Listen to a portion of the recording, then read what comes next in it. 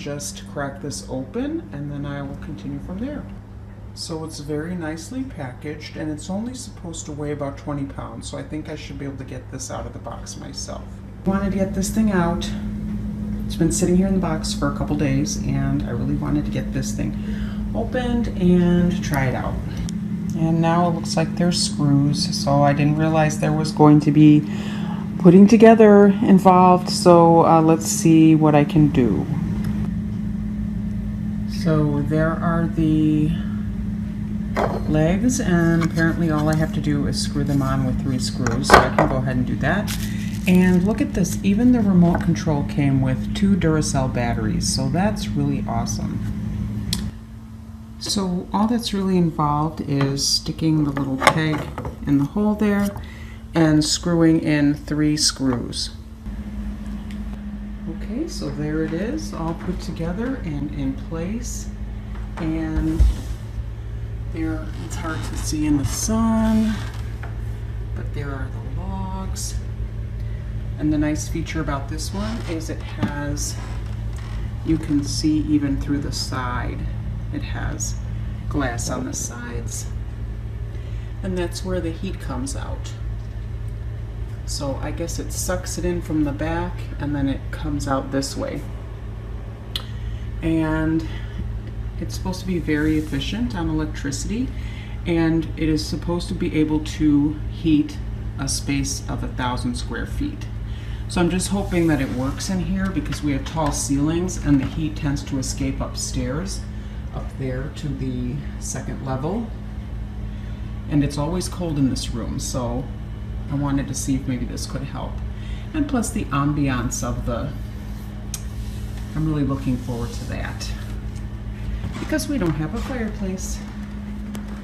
So there it is. So I don't know if this is easy to see or not, but these logs are plastic and they just appear to be glued in place. And this is a metal background. This casing, it's metal, I think. It feels very thin though, and it's very lightweight. I could easily pick this up and move it. Here are the touch controls. And there's the door. And it's really pretty beveled glass look. So I can't wait to try it out tonight when it's dark in here and see the flame effect. And there it is. It's very warm. I can feel the air all the way over by the couch where I sit. And I really think I like it.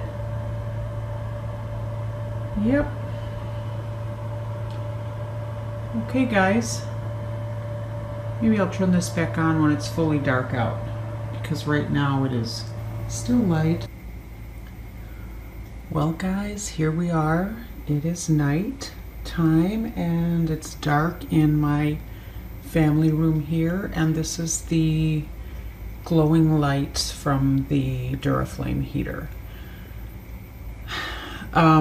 We did have a little bit of a problem. I had it on with the heater blowing, and then I was in the kitchen using the microwave and the hand mixer making mashed potatoes, and then I blew a breaker. So because this is a 1500 watt heater and I have a bunch of other things plugged into the outlet, it can't handle it. So right now I just have the heater off and I have the lights going just for the flame effect. It's not that cold out today. It's about, you know, upper 30s. I think it even might have gone into the 40s today. So I really didn't need the heater on. We had it set at 72 degrees and it was pretty cozy in here. You can feel it all the way by the couch. I think I mentioned that already. But so I think on, you know, really cold nights in here, I can have the heater running, but I just can't be cooking in the kitchen.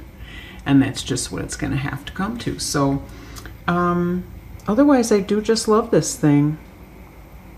It's a nice little addition to my family room for a nice cozy evening by the fire. So thanks guys, thanks for joining me, and I hope you have a very nice evening.